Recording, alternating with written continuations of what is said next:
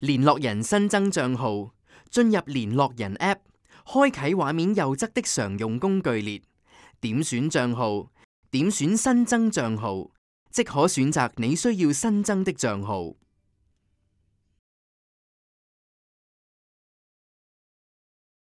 訊息中心新增帳號，進入訊息中心 App，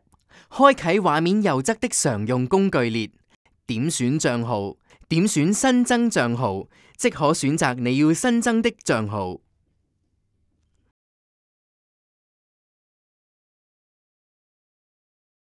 郵件新增帳號，進入郵件 App， 開啟畫面右側的常用工具列，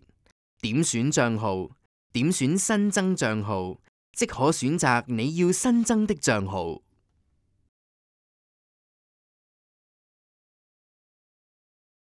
行事曆新增帳號，進入行事曆 App， 開啟畫面右側的常用工具列，點選帳號，點選新增帳號，即可選擇你要新增的帳號。